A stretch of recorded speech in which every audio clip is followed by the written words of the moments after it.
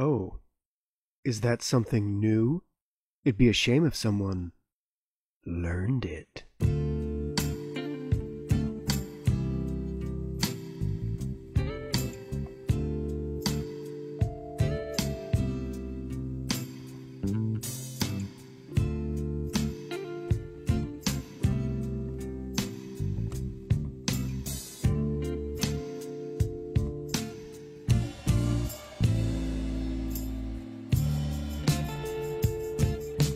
Hi, I'm acting's Tom Weaver. You might recognize me from the theater. But today I'm not here to play a role or do a sword fight. Today I'm here to teach you how to make the Middle Eastern dish Mujaddara. Now you might be thinking, what does this guy know about the Middle Eastern dish Mujaddara? I mean, he's not Middle Eastern, he's white.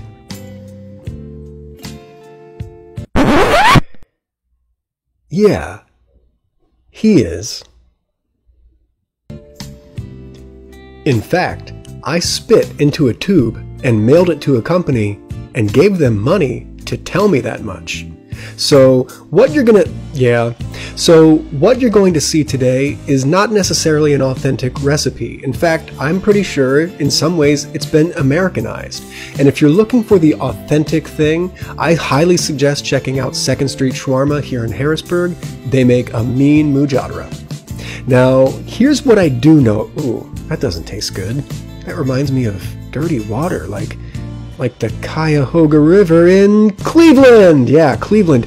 I used to live in this city in the early 2000s, and it was not great. Don't let this picture fool you. I mean, it looks nice in that picture, but it's really not that great. And I don't want to get too down on Cleveland. I had a great job there working for Great Lakes Theater Festival, teaching Shakespeare and acting, and I also worked at a restaurant called Aladdin's Natural Eatery in Cleveland Heights. And this is when I first encountered the dish of Mujaddara.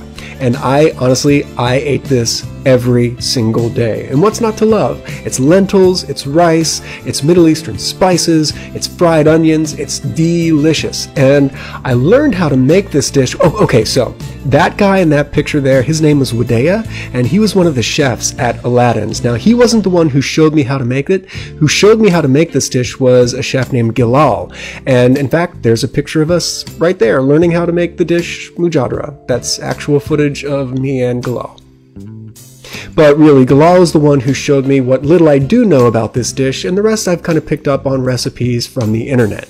So I'm going to share all of that with you today. So first things first, you want to find a kitchen. So I'm going to use my kitchen here, and you'll see that I have a stove. It's on its last leg, but we'll probably get a few more rides out of it. And also have the refrigerator with some magnets and very long arms. Also, I just want to point out, I have a green butter dish in the shape of Buddha. Do you?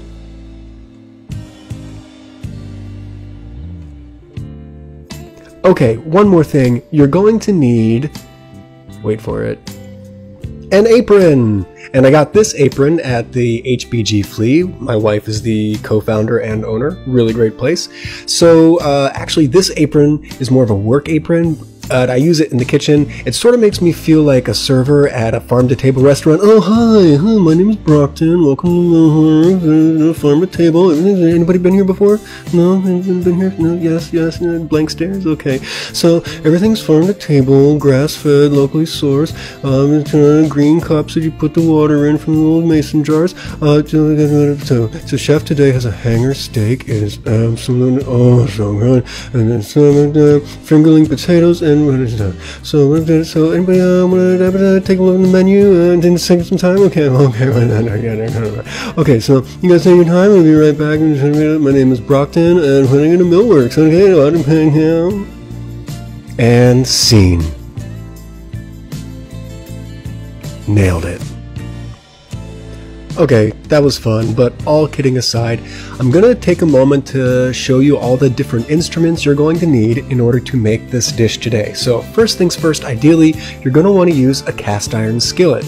I'm not going to be using a cast iron skillet because mine doesn't have a lid. Oh no! So unfortunately, we won't be able to use the cast iron skillet, but I do have this pan here. with stained enamel. It's clean, but it doesn't look great, but it's going to work, and it's going to work because it has a lid, and that's the most important thing. Everything's going to happen in this lid. If you don't like that, and if you don't like the way my pan looks, then just stop watching, okay? This is like the middle of the day. What are you doing on Facebook? Okay, so that's your pan. You're also going to want to use a saucepan, okay? Look at that one. It's clean, okay? Are we cool? So this is what you're going to make your lentils in. You're going to use this to prep them, to get them nice and tender, and you don't need a lid for the lentils. Just sort of let them boil lidless. Let them be free.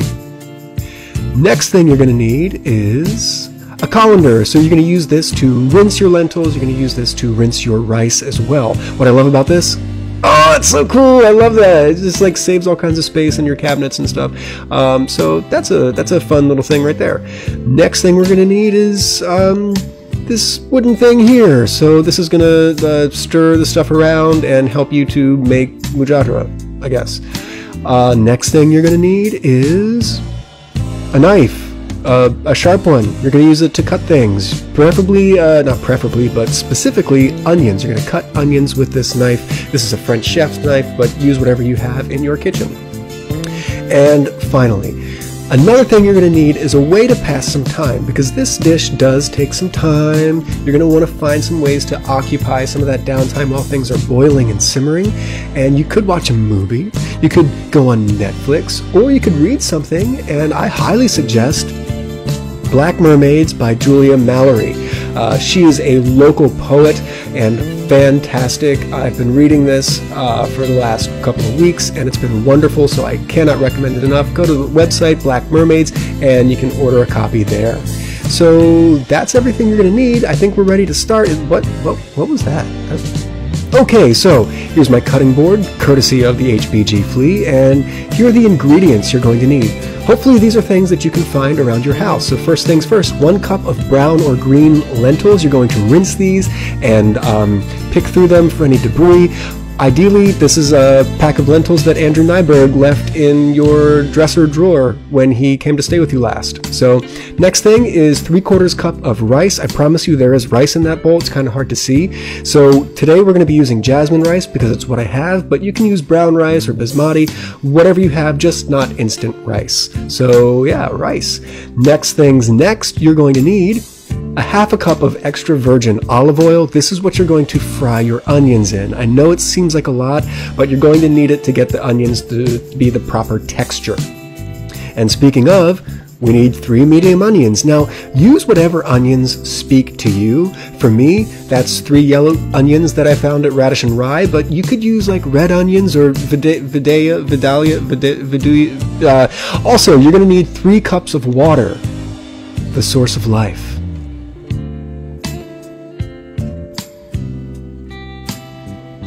1 teaspoon of cumin seeds. Now, I know that not everybody may have this in their pantry, so if you have ground cumin, that's totally fine. This is going to help flavor the onions. You're also going to want to use 1/2 teaspoon of cracked peppercorns.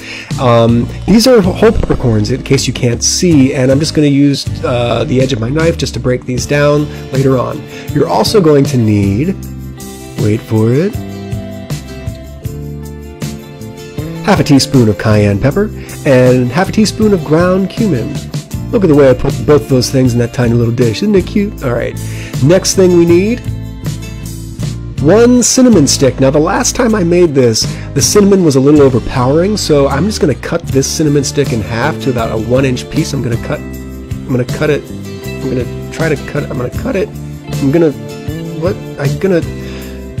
Okay, I'm eventually going to cut this cinnamon stick, but we don't need to watch me deal with that ordeal. Next thing, you're going to need the juice of 1 lemon. This is going to be a great way to finish off the dish. There's a lot of spices going on. The acidity is going to help balance all of that out. And now you just want to prep your onions. So you're just going to slice them up. You don't want to dice them. You want to cut them into strips. And, just take your time with it. Cut right through the root. You don't want to separate the root from the onion because that's going to cause the onion to bleed, and that's going to make you cry.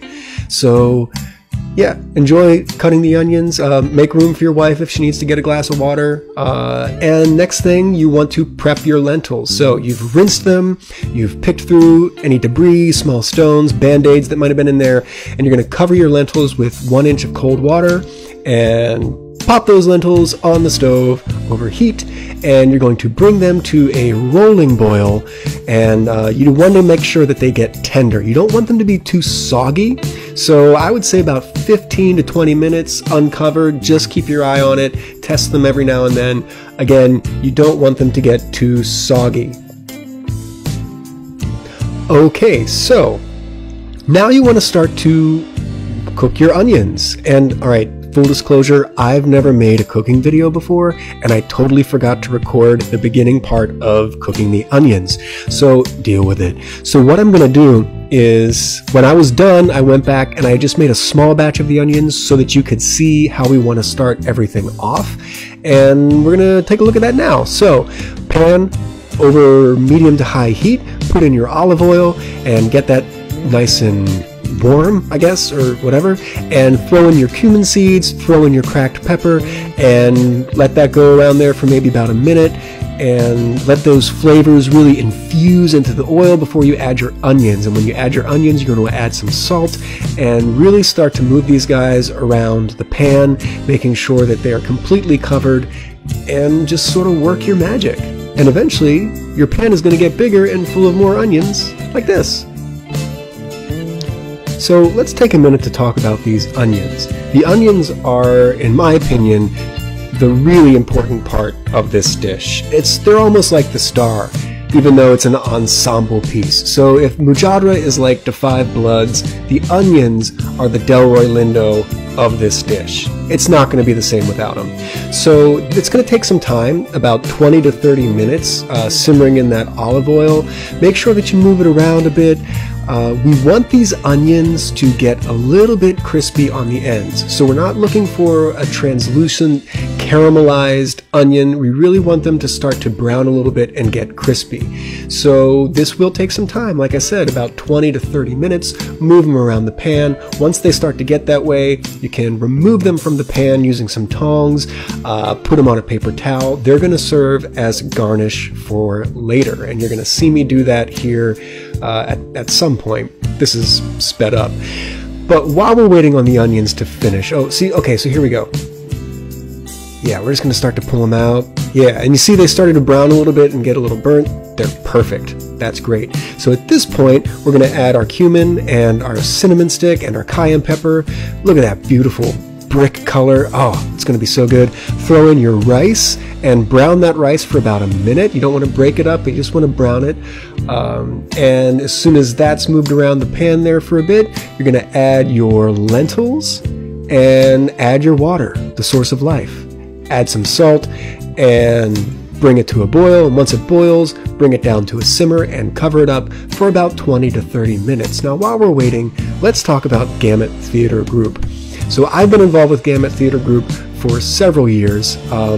It is like a home to me, an artistic home. I really, really love working for and with this company, and so many wonderful things that they provide for the community, not just in terms of thoughtful and engaging performances, but also really wonderful education programs.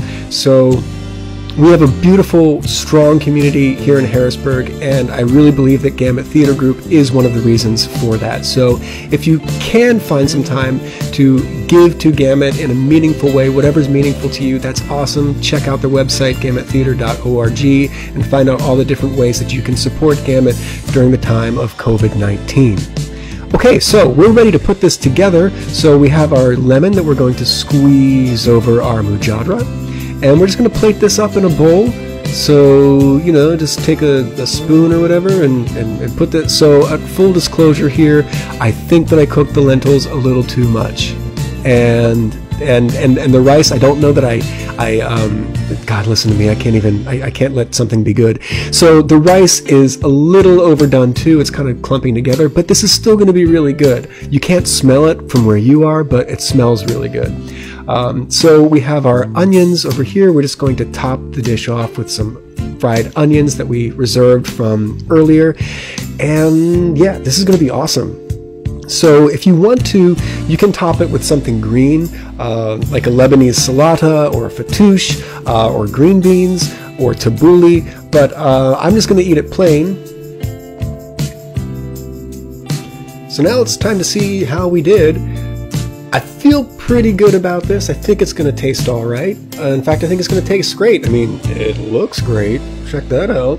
So when you get your bite going, make sure you get some of those onions on there. Oh, by the way, fish that cinnamon stick out. You don't want to bite into a cinnamon stick. And not bad. This is pretty good. I will say I was right. I did cook the lentils a little too long and the rice wasn't rinsed enough, but it's still good. It doesn't taste there goes Otis. It doesn't taste exactly like I remember in Cleveland, but this is pretty awesome for what I just had lying around the kitchen. And I hope that you try to make it too, because it's a pretty relaxing dish to make.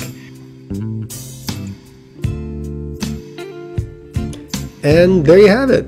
That's Mujaddara. And that's Otis behind me, just hanging out. Thanks for spending a little bit of time with me today. Please try this recipe yourself. Let me know how it goes for you. Let me know if there's anything that I can do differently. And remember, science is real, wear a mask, and Black lives matter. Till next time.